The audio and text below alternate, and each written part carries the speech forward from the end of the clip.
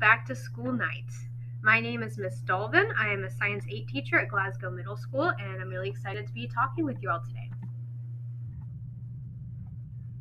So, like I said, I am a teacher on the Science 8 team.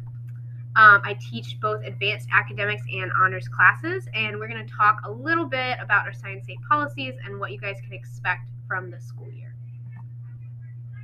So this is just a little bit about me. My name is Lydia Dolvin, Miss Dolvin. I'm on the Science 8 team, and I love physical science. So Science 8 is all about physical science, chemistry, physics, and I'm so excited to be teaching that content. It's my favorite content. I majored in chemistry in college at the College of William & Mary, and so this is really the science that I love most. Also on this slide are some other things about me. This is my cat, Toby. This is a picture of me skydiving. I like to try new things and go on new adventures.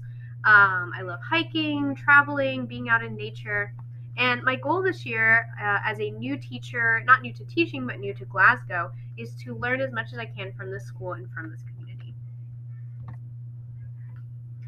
All right, so my teaching philosophy is that I believe students learn best when they feel supported and loved by their teachers. I try to focus really hard on relationship building, especially at the beginning of the year. I like to give students lots of options in class and multiple ways to express themselves throughout the lesson. And I also think it's really important to have clear expectations so that the classroom is not a source of anxiety, it's a source of security. What students can expect in my classes, conversation from me as much as possible. I like to talk to my students, see how they're doing, catch up on their lives. Lots of opportunity to move around. We try to embed opportunities to move in every lesson. And really, what students can expect the most from me is me working to help students in any way that I can. Obviously, school is a two-way street, but I am here to support the students, and if there's a way we can figure out a plan together. Wow. So sorry, we're in school, so that's going to happen. If there's a way for us to work out a plan together so that your student can succeed, that's what we're going to do. All right, so curriculum. We go through a number of different physical science topics, building on topics that are taught in previous grades in the 8th grade.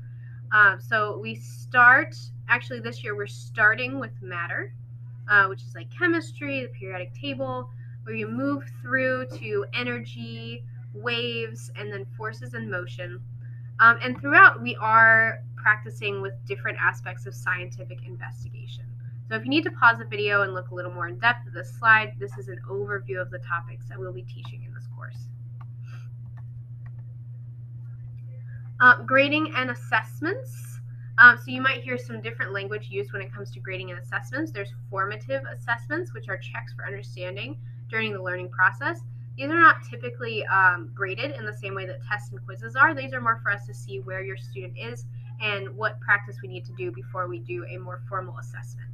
Those formal assessments, like tests and quizzes, are summative assessments. Those are judgments about what content and skills have been learned. So that's where most of your students' grades will be coming from, is summative assessments and participation in class. We'll also be using lots of other ways like feedback in class, student conferences, all sorts of other feedback methods. The main goal of grading and assessment, in my view, is to make sure that we're in dialogue with the students and on the same page about what needs to be learned and what work we have to do in order to learn the content. All right, if you all need any teacher support, my name is Miss Lydia Dolvin. You can call me Miss Dolvin. I'm in room F208 on the 2nd floor of Glasgow Middle School.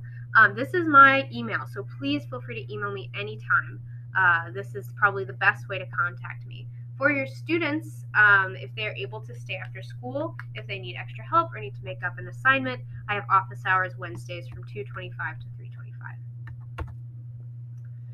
If you are looking for ways to support your child in the Science 8 classroom, the best thing to do is to ask your child. So you might ask, what assignments do you need to do?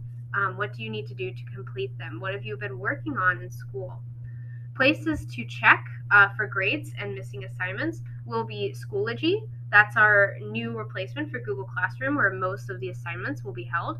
And SIS, that's where your child can see their grades and other assessment data. Supplies for 8th grade science, the main thing is that we should always have pens or pencils on hand because we do a lot of writing. If your child learns best with a notebook, make sure to send them with a notebook. Planner is recommended for the entire school just so that they can keep track of assignments.